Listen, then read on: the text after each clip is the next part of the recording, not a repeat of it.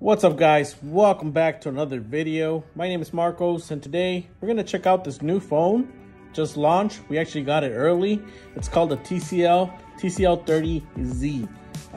So as you can see, we have a picture of the phone in front of it.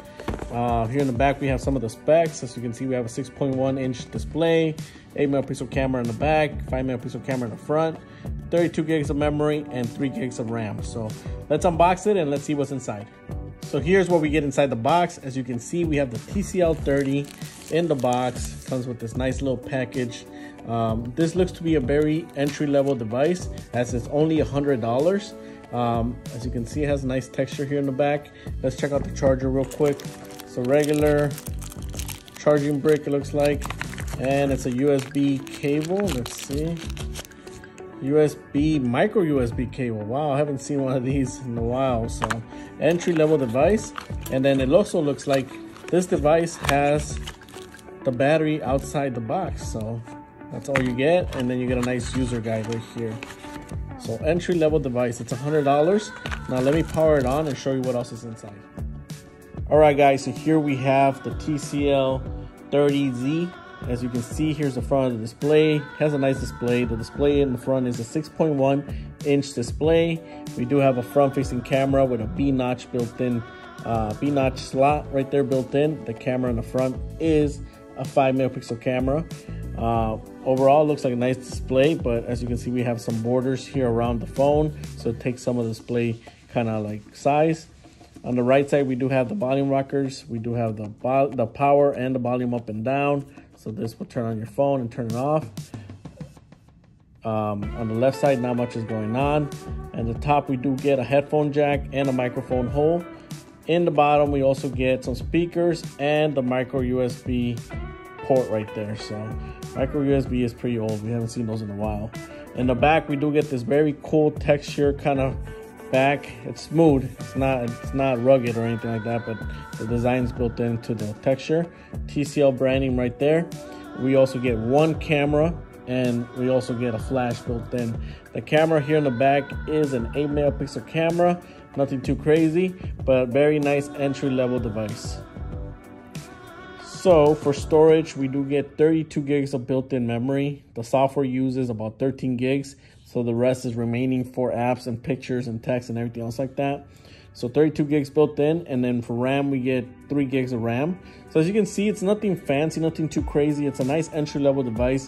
I want to say this is a perfect phone for like a replacement phone, a backup phone, or let's say you're a little short on cash. This phone's only $100, which is a really good phone just to, you know, have your apps, your games and stuff like that for a couple months. As you can see, the Android is Android 12, so it looks very smooth. Not much going on. It doesn't have much bloatware, but it does have some Google apps already built in. It does offer Google Pay, so I wonder if it has NFC built in. It might, because it's in there, right? So not much else going on in the phone. We do get a 3000 milliamp battery, which is removable.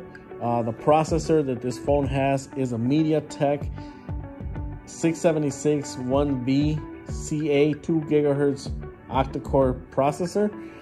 So MediaTek usually means entry level, nothing too crazy, and we get a 3.5 millimeter headphone jack. So let's also check out the video. Here on the top, it's kind of the settings on it. I like how clean their like kind of like menu button is on there.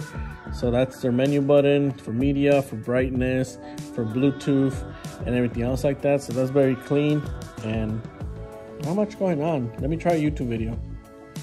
So for video streaming, it looks like we can stream up to 1080p, pretty much 1080p. Let's see if we can watch this video. The processor is a 3 gig processor. It's not the fastest.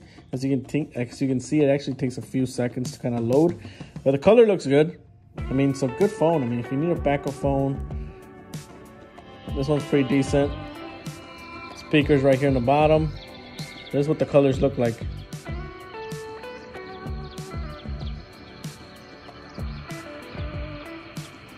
As you can see, the video is kind of like, seems like it's taking a little bit to load. It's like pause. It's not the fastest, so I don't know if that has to do with the processor. It might have to do with the processor. So sounds decent. I mean, I'd probably give it a 7 out of 10. So not bad at all. Colors look good. Pretty detailed.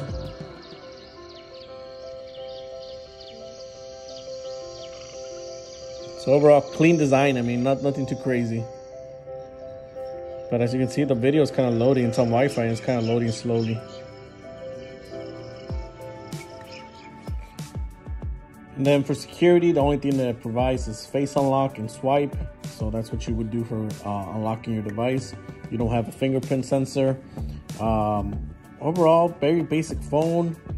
The camera's pretty basic as well. It's only an 8 megapixel camera, as you can see. Very kind of dark, nothing crazy.